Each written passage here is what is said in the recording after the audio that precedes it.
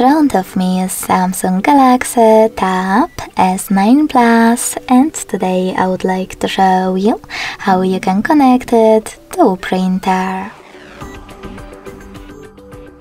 Begin by going into Devices Settings and tapping on Connections right away. Then tap on More Connection Settings. From them, tap on Printing. Click on Default Print Service and wait.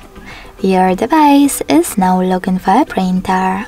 When it finds one, it will connect to it right away. If you wish to use different service, click on this switcher at the top to disable the default one. Go back, select Download plugin and get the best service for you. When it's ready, just go back to the same printing settings. Lastly, tap on your new service and wait as well. Thanks so much for watching. If you enjoyed this video, don't forget to leave a like, comment and subscribe. Bye!